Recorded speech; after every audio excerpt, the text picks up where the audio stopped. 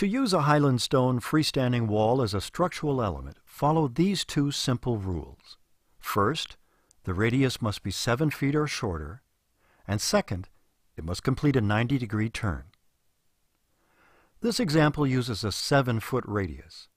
To make the full 90-degree turn, you'll need to make the curved wall 11 feet long.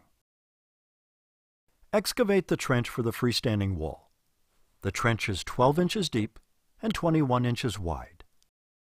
The leveling pad should be 6 inches deep. Build it in 2 lifts and thoroughly compact after each lift. You can build the base of this radius by cutting large units or using units of all 3 sizes. It's easiest to build a radius using about the same number of each size of blocks on each layer. To make cutting easier, place a unit with a space between the block that is leveled. Mark the underside of the block that's bridging the space and cut both sides. Often, you won't have to cut the blocks on either side. This will help make the curve aesthetically pleasing. On the next course, begin with a large unit and continue to set blocks with space between them so you can mark the cuts needed.